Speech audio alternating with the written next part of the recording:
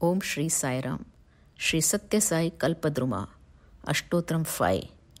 Om Sri Sai Sat Purushaaya Namah.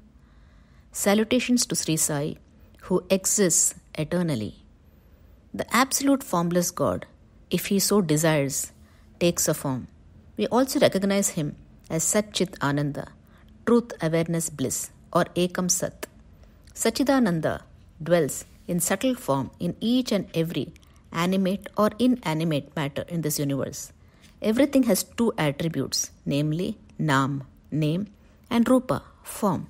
Sachidananda is associated with essence or spirit. The name and form, which is subject to change, is associated with nature, Prakriti. Name and form come into existence only because of Sachidananda. A human being, therefore, is a visible embodiment of Sat Chit Ananda. The name and form are constantly subject to change, but the eternal divine is unchanging. Bhagavan has said to Arjuna, Arjuna, although I am birthless and changeless, although I am the Lord God of all living beings, I dwell in nature and am born from age to age out of my love. You and I have passed through numerous births. I possess awareness of all those births, but you don't. This happened many years ago. Once, Swami was traveling to Madras, now Chennai, to visit his devotees there. A few devotees accompanied him. They were traveling in 7 cars. Swami's car was being driven by a devotee named Krishna. This Krishna was a young man, but of thin frame. Suddenly, it started raining very heavily. Nothing could be seen through the windscreen. This resulted in a slow speed of travel.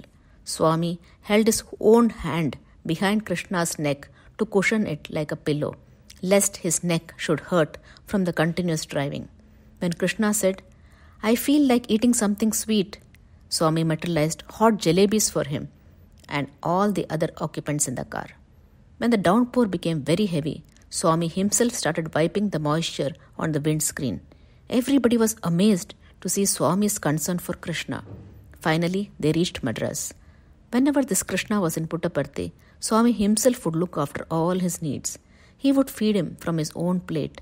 Unable to understand this extreme care, someone asked Swami why he loved Krishna so much. Swami's answer was clear and straight. He said, during my previous Shirdi incarnation, when everybody used to laugh at me and throw stones at me, one small boy would come running and cling to me, saying, he is not a madman, but a Mahatma.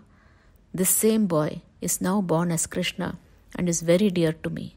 Swami knows all our past births. He blesses us and rewards us according to our past karmas, because he is the eternal consciousness.